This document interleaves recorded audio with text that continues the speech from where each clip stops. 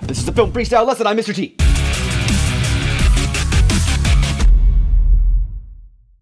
You've completed an edit, and now it's time to learn how to export a video.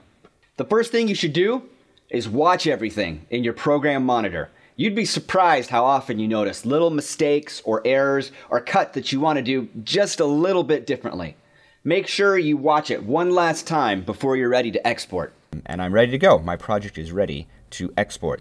Once you're sure that your sequence is ready to export, it's time to go to your timeline and mark your ins and your outs. Here in my timeline, and I'm going to press the letter I, and that's going to mark in, create a mark in for my video. Then I'm going to go to where I want my video to finish, and I'm going to hit the letter O, and now I have my ins and my outs. I have marked an area.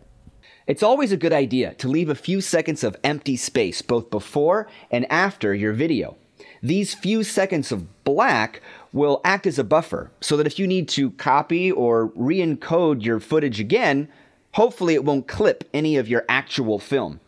And if your film is being shown in a festival or in a collection of videos, those few seconds will act as a buffer between your film and the next.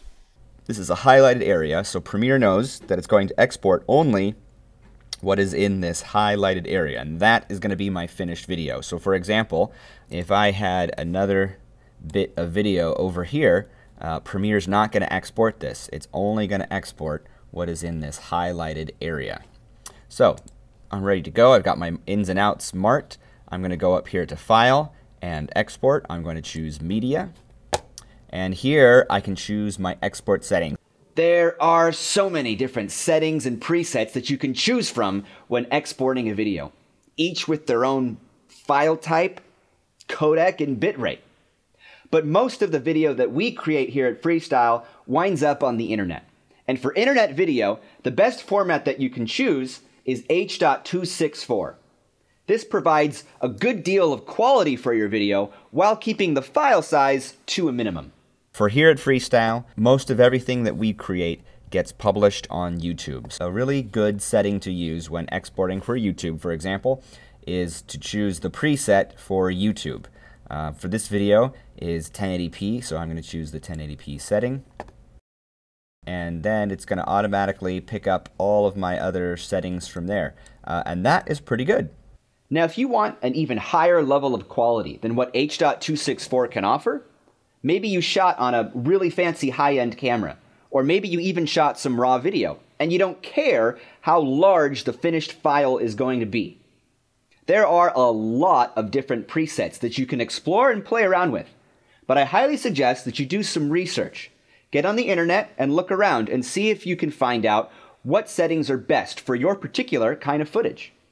Once you've selected all of your presets and settings, you want to look it over one last time before you hit that export button. You want to check your settings down here. This is my source range. This is telling Premiere what it should be exporting. In this case, my source range is the ins and outs that I created on my timeline.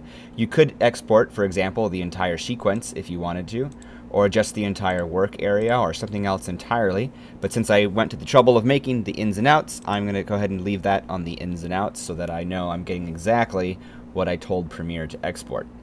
I'm going to click here where it says output name. Know where you're saving your file, and don't forget to give your file a name. Sequence 01 is not a name. And I'm going to change this name, and I'm going to choose the name that I want this file to be called. So I'm going to call it my name and whatever title I want the video to have. And then I'm going to choose the location where I want it to save. I want it to save in my media folder, which is right here. So now I've got it saved where I want it to save. I'm exporting audio and video. My frame rate and my resolution looks the right size and setting. You're ready. Hit the export button. You've earned it. And Premiere will think about that for a little bit, depending on how long my video is, and it will export. And that is how you export a video in Premiere.